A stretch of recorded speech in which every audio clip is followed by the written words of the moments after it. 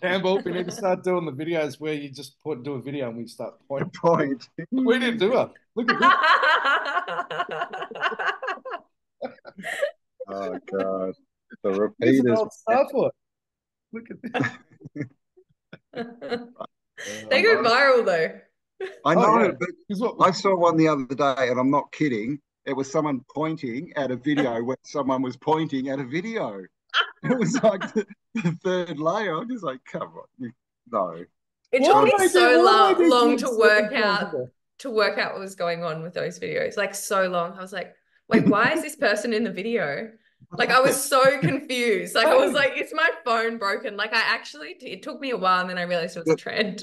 It's I mean, this fractalization. They're fractalizing their being and the Yeah. information. They're Yeah. like, look at this. And the next one's like, look. Individualize it. Yeah, well, not really individualization everyone because wants to really be they're famous, copying. but Yeah. most people have got nothing to say, right? Like, What it they got is. nothing, so they just point at other people. Give me a like. I'm pointing. Wow. Okay. If you ever see me in a video So doing funny. that, you have permission to like shoot me. I'm so cutting some of our videos and just pointing at you, Dale. I,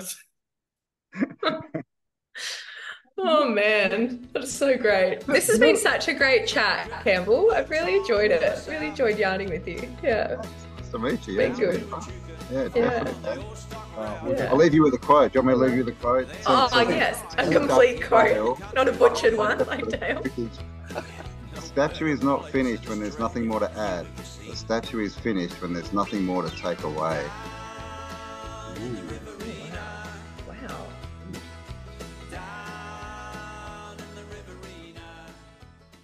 And so we've got that closed grid, and then we've got nature, which is an open grid. And that sort of ties into my research with all these, star forts and these, cathedrals, which, I think they're all machines of some kind. And they're all hooked up on like grid systems.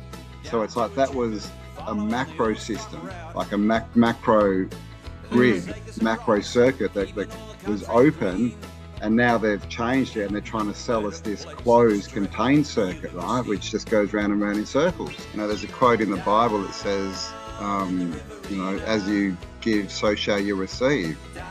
But people tend to focus on the receiving. But if you read that quote, all it's really saying is all you have to do is give. Like the receiving, that's taken care of, right?